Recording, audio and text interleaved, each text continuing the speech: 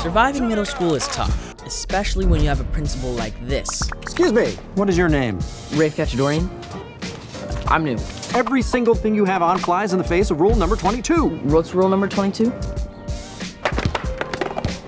Unbelievable. Here, the code of conduct, young man.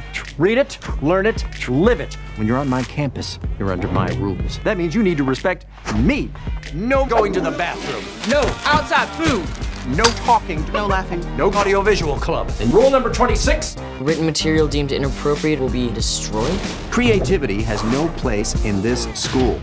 I decided I could fall in line, or I could fight back. I'm tired of bullies thinking they can do whatever they want. We have to stop Principal Dwight. No risk, no reward. We can beat him at his own game. One for all and all for one. We're gonna need help. We have to express ourselves as human beings and not just a bunch of robots. All right, Cachadorian, we're in. Let's do this.